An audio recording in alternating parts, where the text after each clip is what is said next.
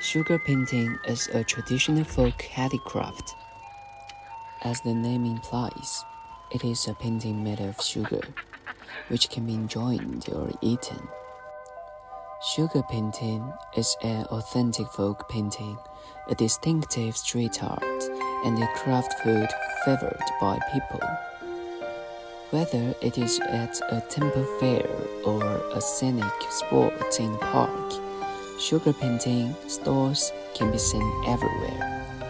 The history of it is very long, and it can be inferred from existing literature that is originated from the Han and Tang dynasties.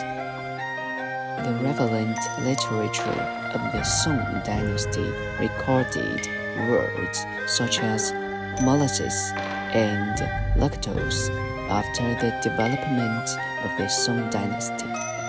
It flourished more.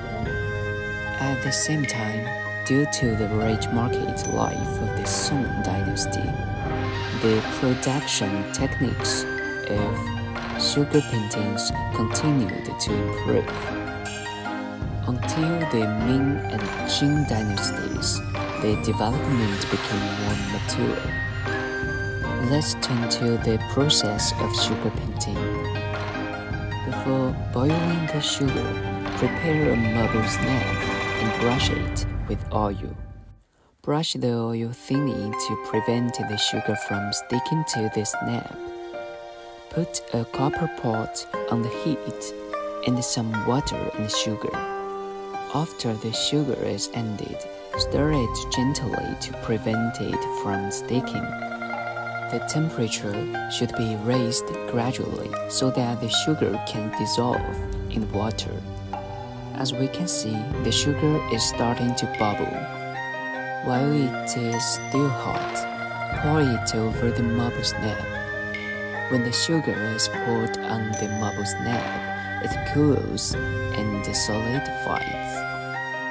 When the sugar is completely set, chop the sugar slices and put them on a plate. The sugar produced in this way has high transparency, is very crisp, does not flow, and can be used as material for drawing sugar paintings.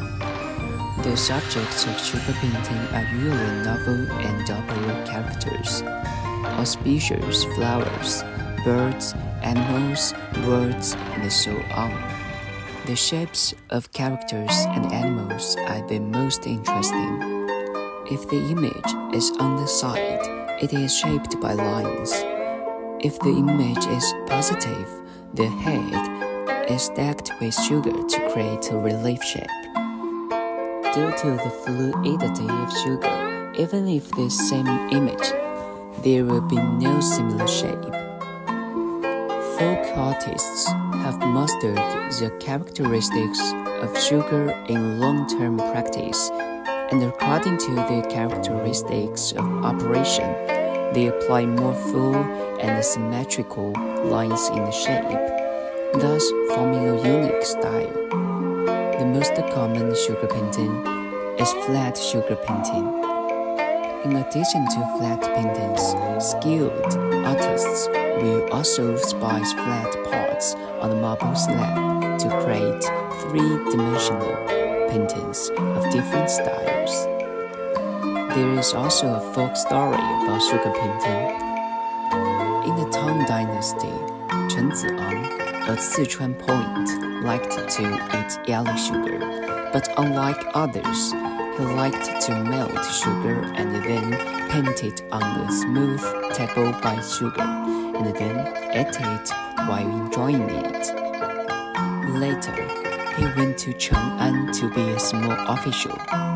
In his spare time, he made sugar for himself, which is noticed by the little prince, asking Chen Zi'an to make a few for him.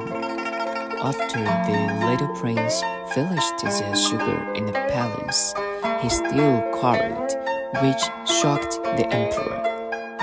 So the emperor asked Chen Zi'an to perform in the palace, and then Chen Zi'an worked his way up. Later, after Chen Zieng returned to his hometown, he took a few apprentices, and the sugar painting was developed. In 1986, Chengdu established the Folk Sugar Painting Art Association.